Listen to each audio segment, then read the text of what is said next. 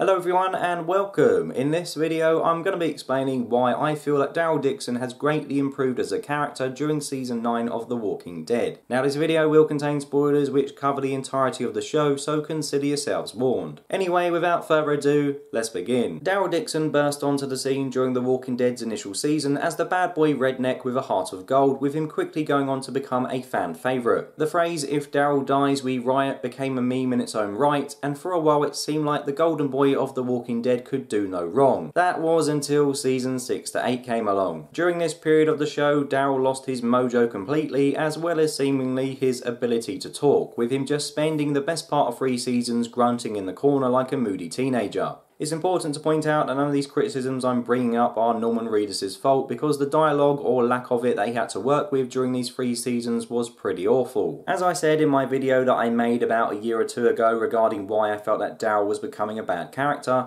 Daryl seemed to only exist on the show from season 6 onwards, just to turn up every now and then to blow something up or ride a motorcycle. There was no character growth. Instead he was just the guy the show wanted to go to when they wanted someone to do something that looked cool. And whilst Daryl has undoubtedly done a lot of cool shit over the years, there's more to him than just a guy who throws grenades into tanks. I'm sure that we all remember these badass moments, but it was actually the quiet moments that really made me fall in love with his character in the first place, and I didn't end up liking him just because he blew some saviors up. I mean, how good is the speech that he gives to Carol during Cherokee Rose? Or how about the time when he opens up to Beth about the abuse that he suffered at the hands of his father? And how can you not love the scene of this seemingly tough guy calling Judith little ass kicker as he fed her in his arms? These are the moments which come into my head when I think of why I like Daryl Dixon. But sadly, these type of moments were pretty much non-existent since the introduction of Negan. Now I know many people believe the reason as to why Daryl wasn't himself during season 7 and 8 in particular is because of the time that he spent in Negan's cell. However, even if you do find this to be a satisfying explanation, it still doesn't change the fact that I found him to be extremely unlikable at times during the All Out War saga. Killing those who surrender is not a Daryl Dixon thing to do, yet he shoots and kills a saviour who Rick gives his word to,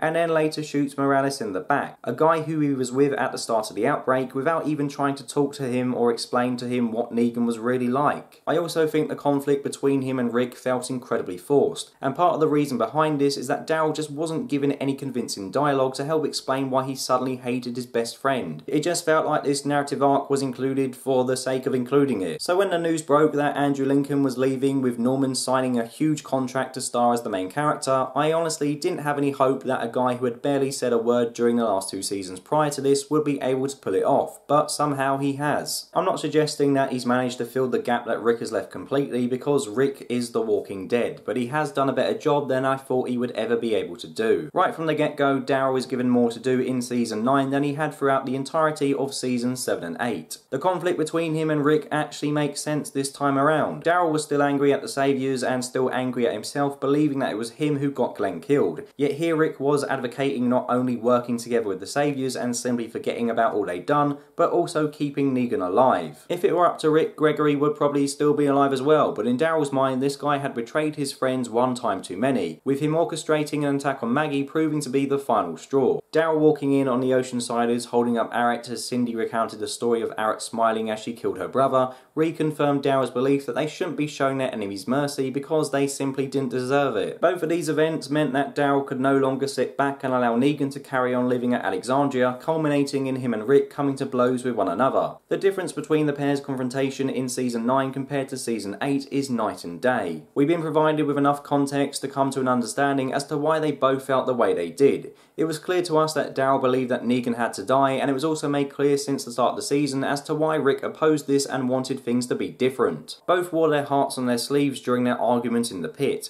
and hearing Daryl ask why Negan should live when Glenn and Abe didn't get to was the moment when it all clicked. And I thought to myself, yeah, I get it. I get why these two best friends are really pissed off with one another. The great thing about this scene is that deep down you can tell they still care for each other, and it felt like they both hated what had become of their friendship, which isn't something I felt back in season 8 when Daryl was trying to punch Rick in the face on the side of the road. Once Rick left the show, Daryl really stepped it up a notch to fill in the huge void left by Officer Friendly. Obviously, as expected, it took a few episodes for the other characters to convince Daryl to give up his nomadic life and rejoin them, but I'm okay with that. Let's not forget that Daryl had spent the best part of 6 years looking for Rick. 6 years regretting the fact that he spent his final days with Rick at odds with him. So of course his apparent death would hit him pretty hard, which is why I didn't mind the miserable Daryl of the Scott Gimple era resurfacing during these couple of episodes. Also, he gets a dog called Dog, which is about as imaginative a name I can imagine Daryl giving a pet. I've mentioned a lot of positive points so far, but for me I think the real masterstroke of Season 7 is having Daryl rather than Rick be the one in conflict with Alpha. When Rick left, I was understandably disappointed that I would never get to see Rick come face to face with one of the comic's best villains.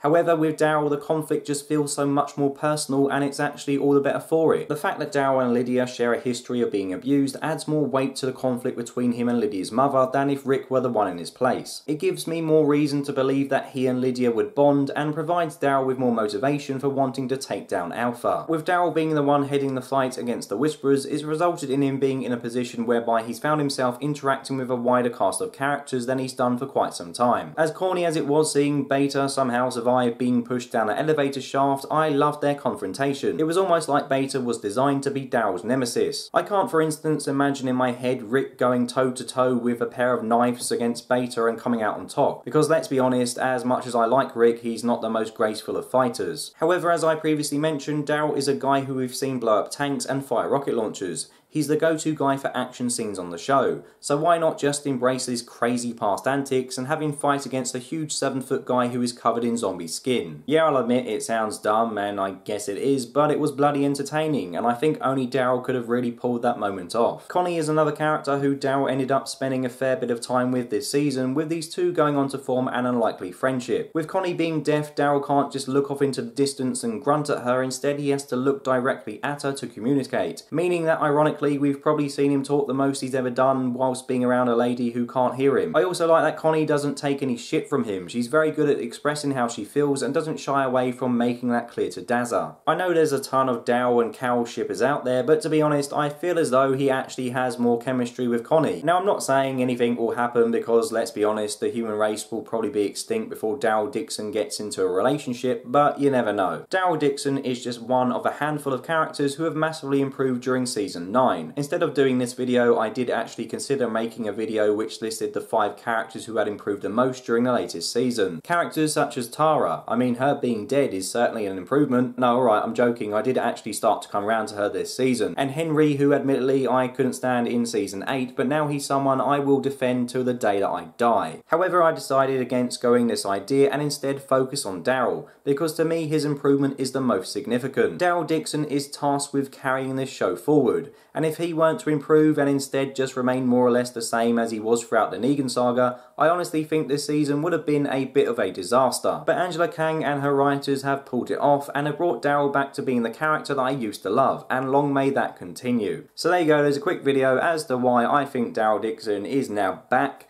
Sort of a response to the video I made about him being a bad character, and let me know how you feel. Do you like the new Daryl that we've seen this season, and has anyone else impressed you as well? Whatever your thoughts, please let me know below. So yeah, that's about that. There's one more Gimple video that will come out next week, but I'm going to schedule when I'm on holiday.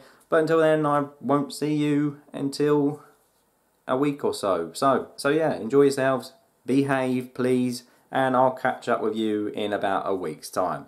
So as always, thank you for your support and thank you for watching, and until next time, goodbye.